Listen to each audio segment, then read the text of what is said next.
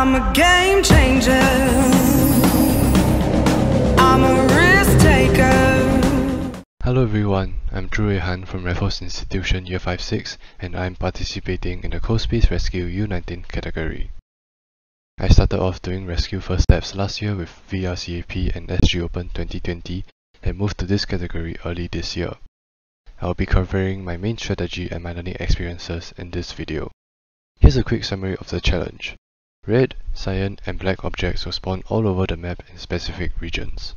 The scoring system revolves around the robot collecting and depositing the objects into the orange zone, and points are scored upon pickup and deposit.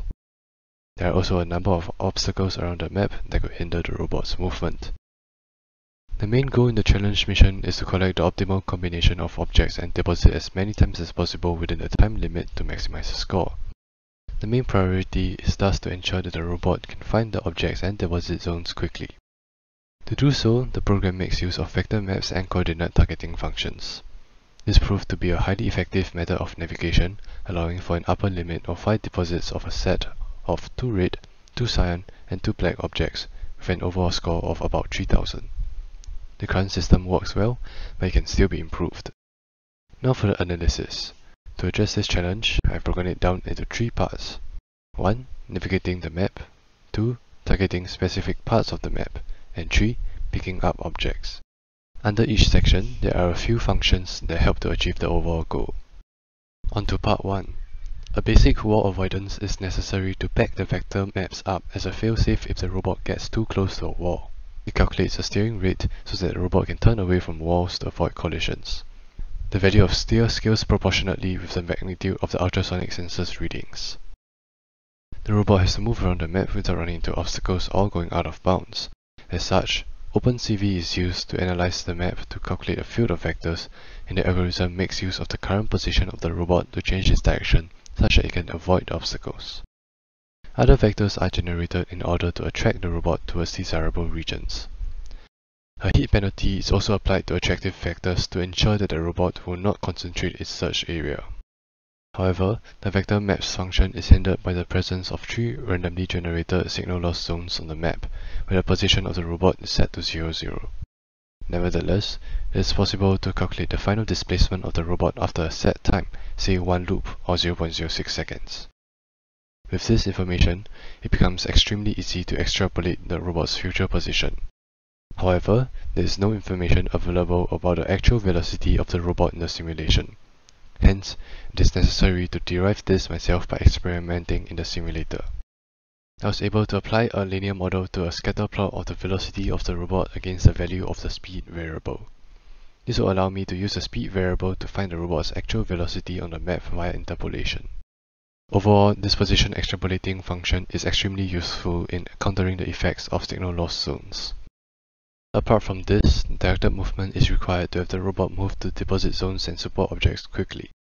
Here, proportional steering is used, where the robot turns faster the larger the angle between the direction it is currently facing and the direction that it needs to go in. For example, steer will be larger when facing A than B.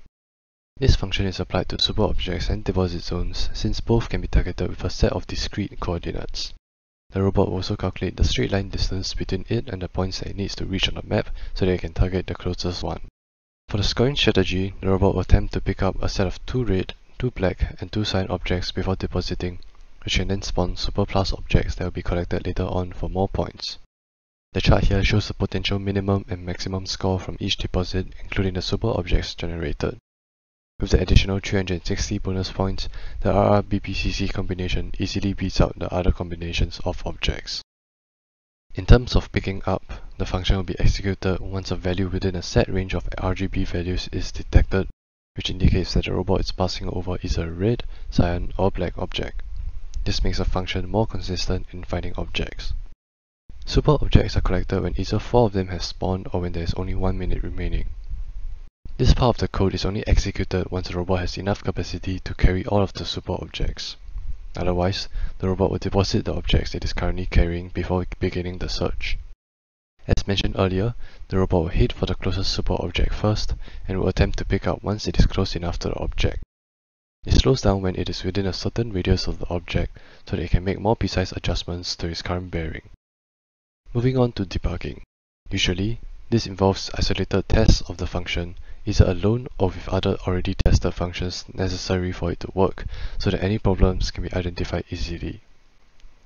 This also creates an order in which the functions should be coded, since many of them tend to build off each other.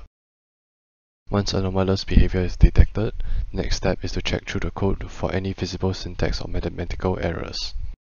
Secondary options include printing out individual variables and constructing smaller scale tests, which can take much longer. To conclude, the current program is highly effective and reliable in a single player scenario, but it can still be affected by object depletion in 1v1 scenarios. Further improvements can be made to the coordinate targeting system by implementing a shortest path algorithm to optimize the route that the robot takes.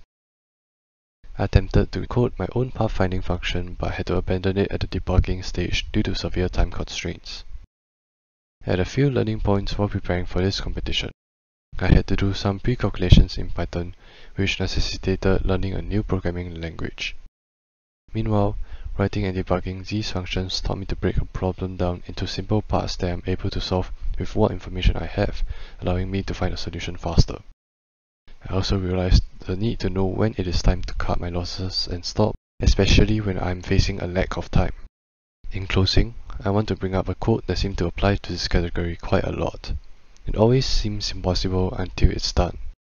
Building the program up from nothing can look like a daunting task, but at the end of it all, when I look back on the progress that I have made, my initial fear of the learning curve felt almost laughable. That's all from me. Thank you for your attention and have a great day.